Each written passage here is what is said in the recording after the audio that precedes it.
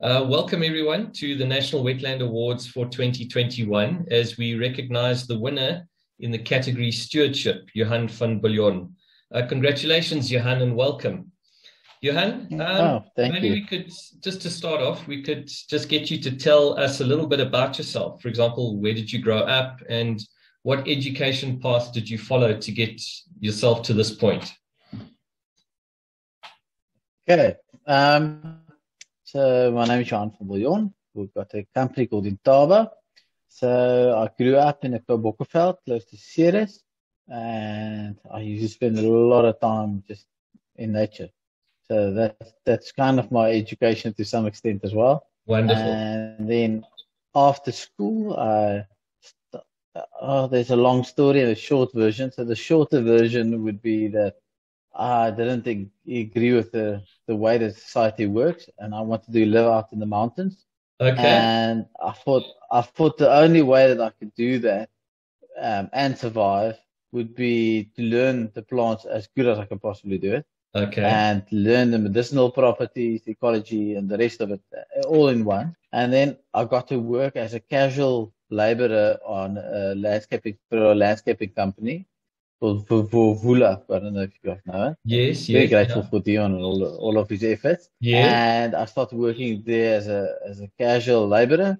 And then I had an idea if I can learn 3 plants a day, I can Yeah. do that's about 900 a year. Then I can work my way up and then get out of society and go live in the mountain. So that's basically my education. That's absolutely fascinating. I've never heard a story like that. So kudos to you. That's absolutely brilliant. Then, is there any way that that interlinks with aquatic systems and wetlands? How come you're here today, and where does wetlands figure in your journey so far? Yeah, so I've always enjoyed fishing from really young. So I spend a lot of time fishing in the rivers and in dams, up in the Kabokkerveld area.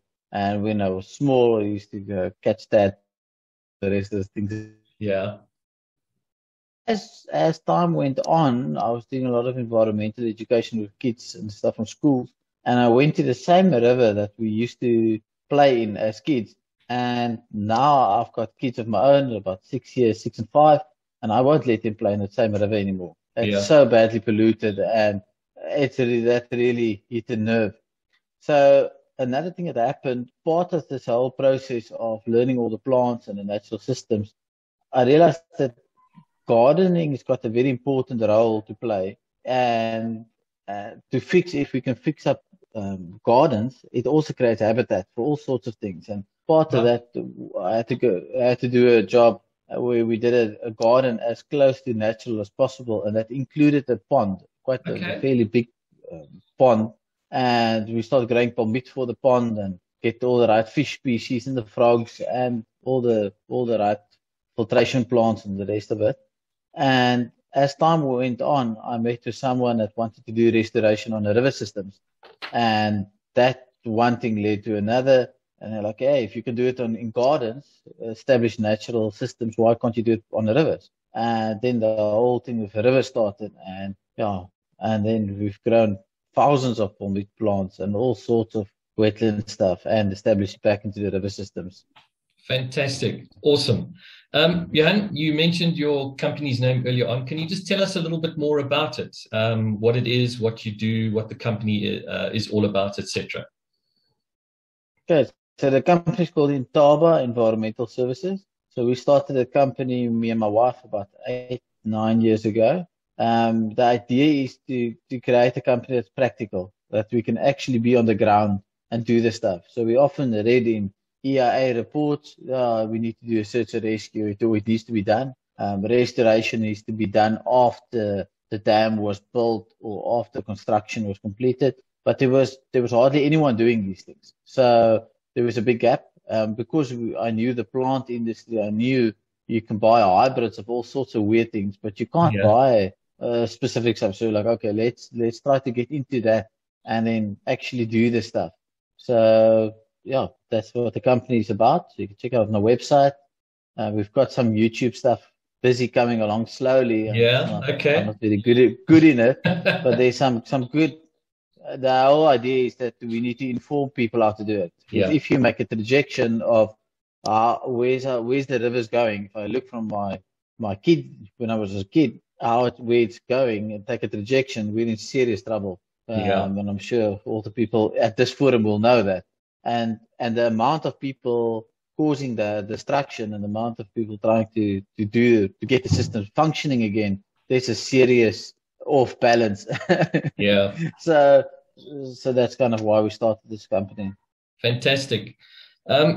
So in your career that you've had to date, just asking you to see if you could highlight one aspect that is a real standout for you. Yeah, if it's from even when you were young, fixing up the rivers when you were a young kid to where you are today. Is there a highlight that stands out for you, Johann? I think I think there's a couple of highlights. The one highlight I think is a project that we did in Tilburg for a private client, and it's been amazing to see what's possible. So this client, even though he's really difficult, he kind of gave us free scope and said, hey, just do what you need to do, fix this thing up. And it was a complete mess when we started. Yeah. And if I look back now, I can see, it's actually quite incredible. I haven't seen anything similar to that. So it is possible to fix systems to some extent. We can't get it exactly the way it was, but we can definitely make a good effort towards it. So that really stood out for me. Brilliant. Johann, obviously, you're sort of a pretty young person growing up with your family and that.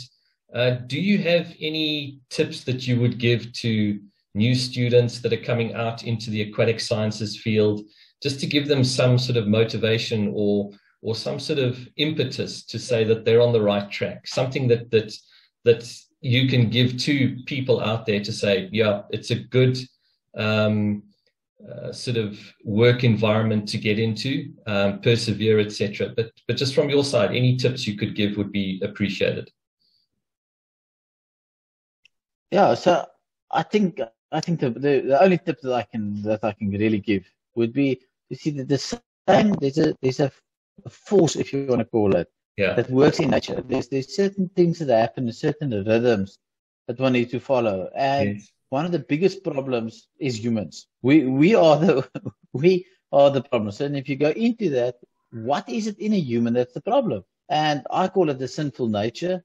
We've got the tendency to really destroy, and that needs to be addressed. So I think firstly you need to start on your personal level and say, okay, what is it that's contradicting things inside of you? And that needs to be addressed. So you can't run away from your fears. You need to run into them and through them. Okay. That's the way to get to them.